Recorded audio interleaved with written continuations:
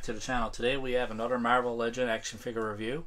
This one is Moira Mactaggert from House of X comic book storyline, and it is part of the Marvel's Tri-Sentinel Build figure wave. So here's a closer look at the packaging on the side, closer look at the back, same artwork on the other side, top and bottom. So let's take her out and get a closer look.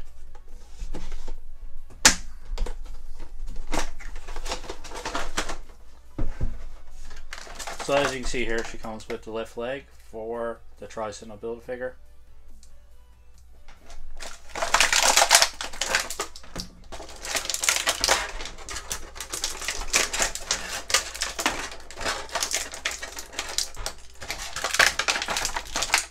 So she comes with quite a few accessories. There's another head sculpt. Pretty cool design on that one. I guess she comes with an handkerchief or a scarf or whatever you want to call it. She comes with a book. And 2 extra arms.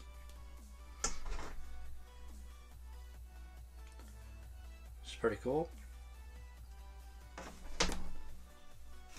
So let's take a closer look at that head sculpt. I think Hasbro did a good job with this one. It's a nice head sculpt.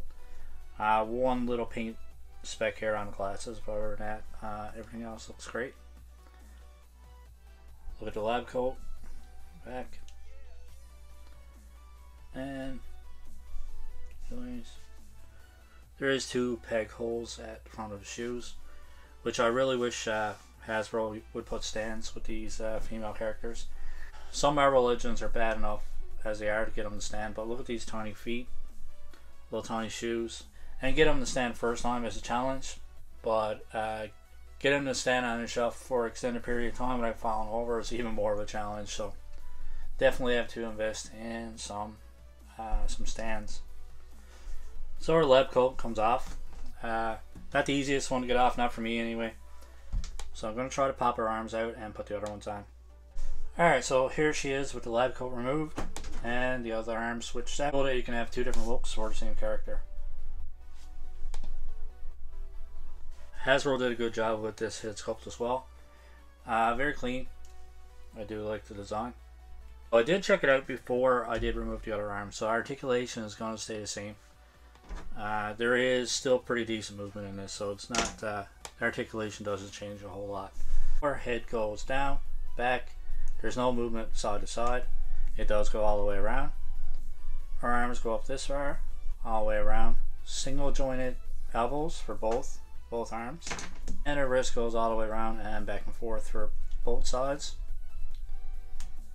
There is an ab crunch that very restricted going forward, but it does come back a little bit. Not a whole lot of range of motion for this one.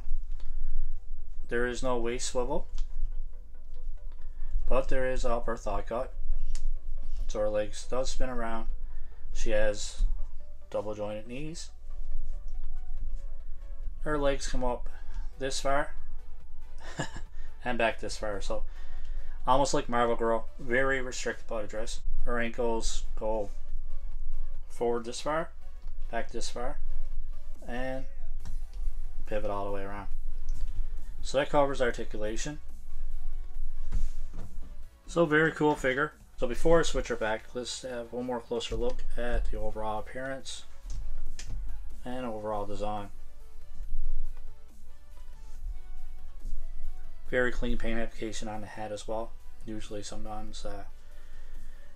when it's white, any white parts on figures do have a bit of paint smudge or dots from other colors. So it is a soft plastic on the bib, and this handkerchief or a scarf, whatever you want to call it, it's very soft material as well. She does have earrings. Not sure if you can pick it up in the camera or not with the lighting. So very cool. Fair amount of detail. So here's one more closer look with the lab coat.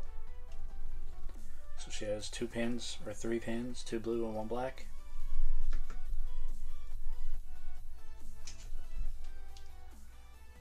Very cool material. It's very soft, bendable. I think it's a pretty cool figure, something different from Hasbro.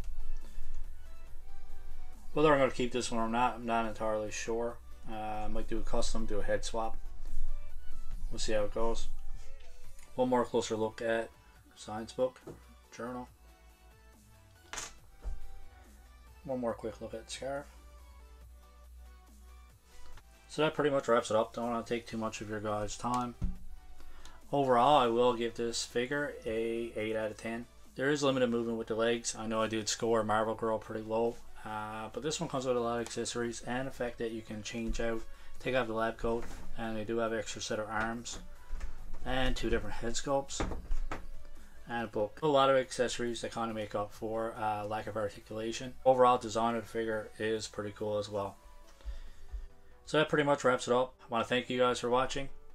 Don't forget to comment below to let me know what you think about this figure. If you enjoy our reviews, please like, subscribe, and turn on the notification bell to keep up to date with all of our new videos. Keep collecting and stay safe.